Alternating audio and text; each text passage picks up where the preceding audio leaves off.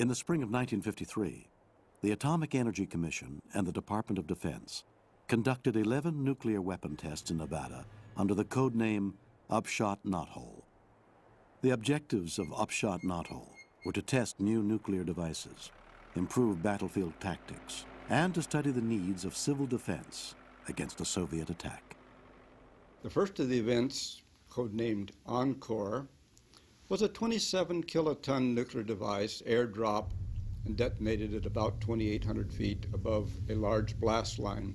The second Department of Defense burst, called Grable, was detonated at the same general area, and it was delivered by the Army's new artillery cannon. A 280-millimeter projectile was fired and detonated over about the same blast area with a yield of about 15 kilotons at an altitude of about 500 feet. Now, the smaller yield, 15 kilotons at 500 feet, produced a great deal more damage than had the larger yield Encore event, 27 kilotons at 2,800 feet. And that's because the smaller yield at the lower altitude produced a very abnormal waveform, which we call a precursor, which is very strong dynamic winds, which to drag-sensitive targets produces extensive damage. For instance, a Jeep at a given level on Encore may not have been damaged at all. But on Grable, with a precursor loading, that Jeep would be completely torn to pieces and thrown down the blast line distances like 500 feet. Well, there were many other peculiarities to those two shots, but it opened up a whole new vista of how do you use nuclear weapons in a combat situation.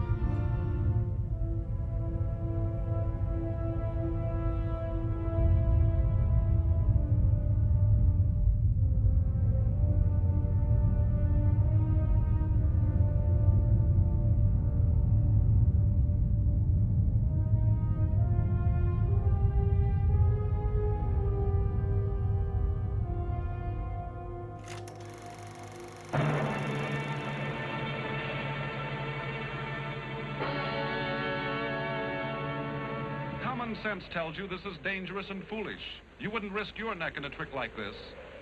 Common sense tells us that being shot out of a cannon is dangerous business. Common sense tells you not to be careless at an airfield with propellers and jet engines in action. Handling dynamite. This too looks dangerous, but it's an everyday job to these men because they observe common sense safety precautions. But sometimes we forget that security violations can be dangerous business too.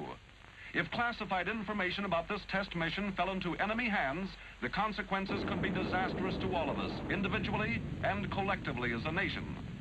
Security is only common sense. Don't take chances. Avoid loose talk. Safeguard classified information. Report security violations at once.